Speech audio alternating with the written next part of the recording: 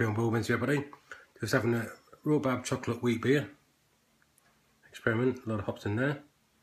This is about a 15th take, and somebody obviously get distracted all the time.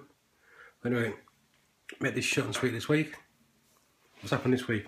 Received my little package this week. What I ordered the grains last week, and I ordered some malt extract a couple of weeks ago to come this week.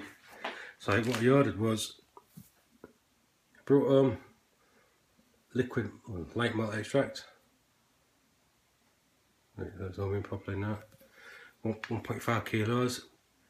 Coopers is 10 quid, 5.45, and I've used it before. I ordered 2 packs of medium malt and 2 packs of SO5 used. And what I'm doing is my rhubarb beer. So I'm using 2 of these to make two brews, one tonight, one tomorrow, for the rhubarb beer. So I've got plenty of rhubarb.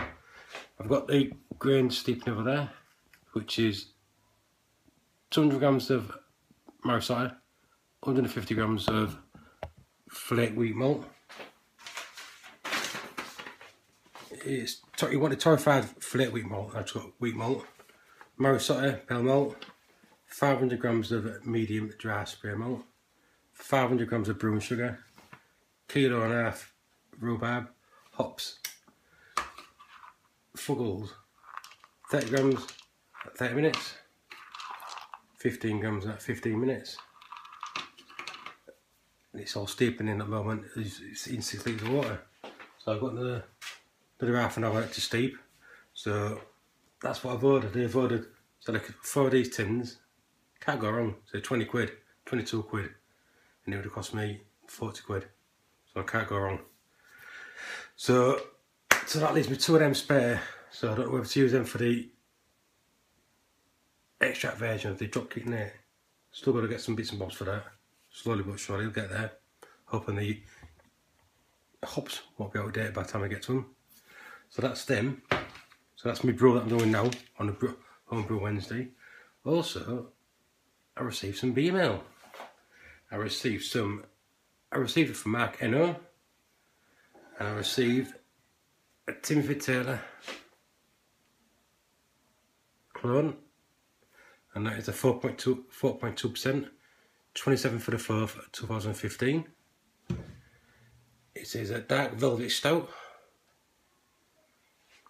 and hoppy copper bitter, 4.7%.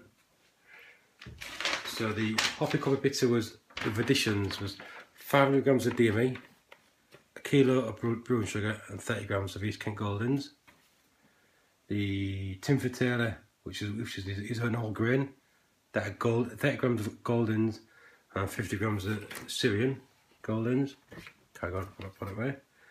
And the Velvet Stout from Wilco's, 5.3%, 500 grams of DME, 1 kilo of brewing sugar, half a tin of black treacle, and 30 grams of Willamette. So thanks very much, Matt, much appreciated. Wasn't expecting that.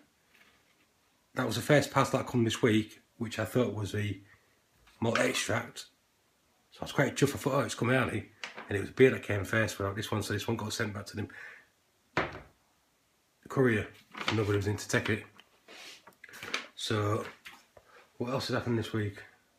There was something else I was going to say and I completely forgot now. So I get this brew made up. So I ain't done a brew for a few weeks. Honestly, I don't know what's happening with that last year's job, so I'd already bought these before I knew something was happening. So I'm doing 2 rhubarb beers this week. I'm hoping on weekend I'll do that American IPA where I bought the grains from Ardell Valley. So I'm hoping to do that weekend, fingers crossed, see what happens that weekend. We shall go to the gym Saturday morning, so I might maybe start the brew first thing in the morning before, just after she goes. I'm sure there was something else I was going to say to you. I told you it's going to be short and sweet. No. So I got the grains last week. I got the lines for me keg last week, and the disconnects. Just need to get the rest of the bits. Oh, that's what I asked you. I bought all the new seals, washers for the taps and all that, for the keg. And also I've seen a few videos going around, people changing the poppets on them. Bloody hell, they're expensive, aren't they? On some websites, you buy it, the ones that I've got is rubber, spring, and like a little claw at the bottom. Some websites sell them at 10 quid each, but you can buy the bloody top of the top gas in and out for 12 quid. But then you get, they're 10 quid each. Then you get another website that's selling them with rubber on the top, spring, and that's it. And you're getting two of them for 8 quid from Keg Kingdom. Plus, I don't know if anybody else has tried them. Doesn't matter which one you buy. Can you just stick both in? It says universal. Thinking universal, I mean I can use the gas or the line in, line out. So I'm hoping I can. I don't want to compromise and buy too much of a cheap one than having to go buy an expensive one later on. But if I bought 2 of them poppets from the site, which is going to cost me 20 quid plus post packaging, that's near as much as the keg cost me. So I've changed everything else, so I still need to get it gas tested to make sure it doesn't leak.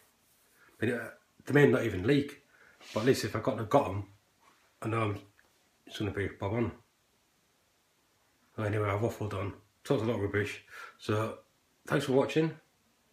I'll let you know how the brew gets on, probably on the next on Brew Wednesday. Thanks very much, Mark Ennor, for the beers. Much appreciated. I wasn't expecting them. So, cheers guys, catch you all later. And sorry for boring you, making you all fall asleep. Cheers.